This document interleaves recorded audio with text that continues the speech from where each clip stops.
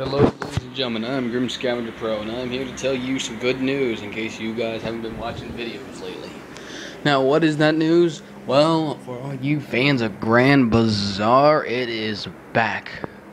Yes, sirree.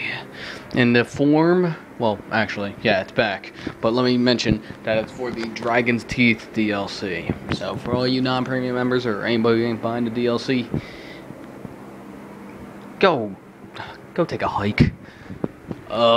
So basically, it is the map called Pearl Market. It is in place, and from what I've seen, it is like Grand Bazaar from the ground, but from the top, from the rooftops, from the interior of the buildings, it's like Flood Zone, one of my favorite maps.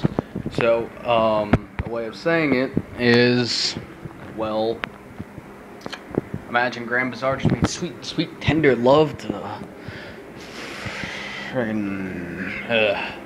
got the name already. Flood Zone. Yeah. So I know how to close on the Levolution events. In case you guys are wondering.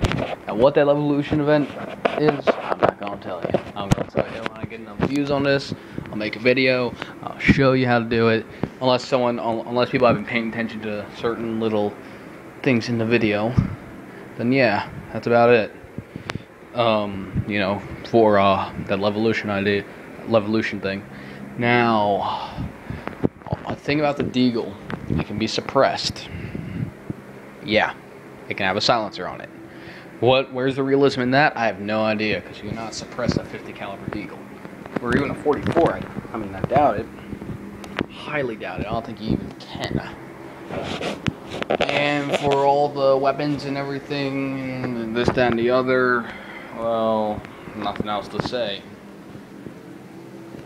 I mean, I really have nothing else to say. Besides the weapon for the Phantom Initiate is not revealed yet. And everyone keeps telling you it is 3 camos, that you unlock 3 camos. You actually don't unlock 3 camos, you only unlock 1 camo.